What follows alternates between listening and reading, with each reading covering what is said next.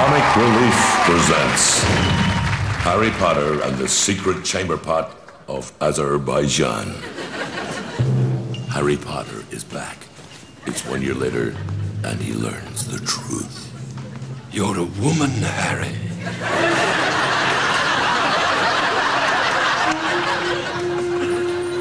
Harry?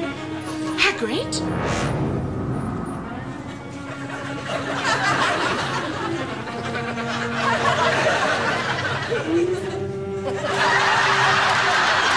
My Harry, how you've grown.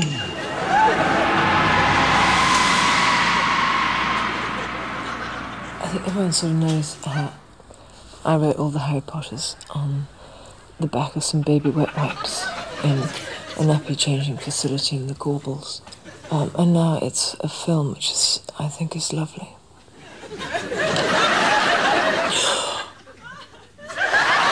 Harry Potter?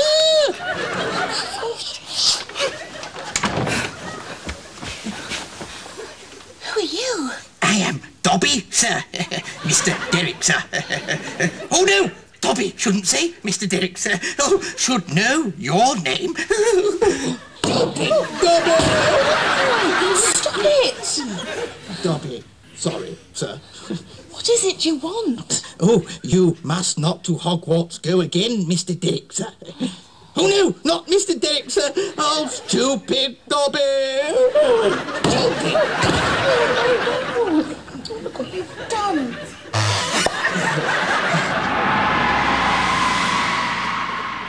Well, you know, of course I would be different from the first film. Duh, you know, I've grown and Harry's grown. I'm furious. I was absolutely furious. I mean, it's totally ruined the whole point of my character entirely. Yes. I mean, I'm supposed to be playing the giant. Yes. Well, obviously I didn't expect the 44G jugs, but, you know, luck of the draw, isn't it? Now, I've got nothing against huge breasts, normally. Believe in an actor in my position, I mean, it's just very difficult to get a decent eyeline, dear. I'm sorry.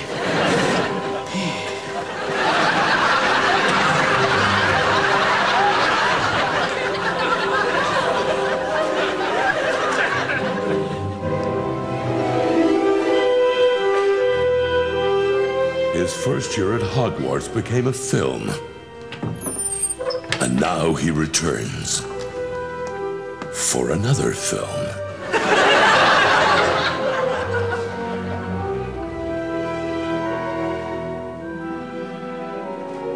With a cast of actors. Harry Potter.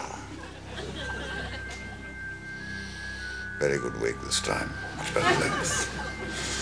More natural swing. Sinister good looks.